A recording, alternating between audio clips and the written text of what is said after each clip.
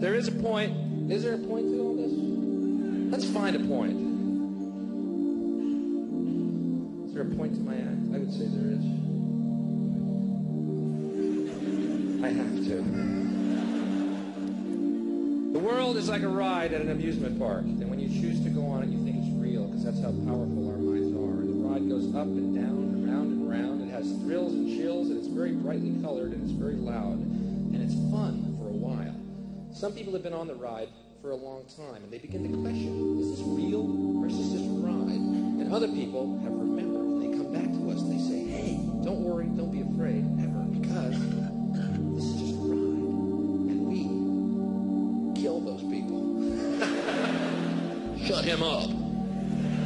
We have a lot invested in this ride. Shut him up. Look at my furrows of worry. Look at my big bank account and my family. This has to be real. It's just a ride. But we always kill those good guys who try and tell us that. You ever notice that? And let the demons run amok. But it doesn't matter, because it's just a ride. And we can change it anytime we want.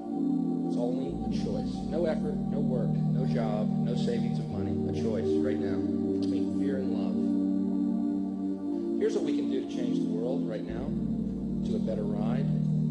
Take all that money we spend on weapons and defense each year and instead spend it feeding, clothing, and educating the poor of the world, which it would many times over, not one human being excluded, and we can explore space together, both inner and outer, forever in peace. Thank you very much. You've been great. I hope you enjoyed it.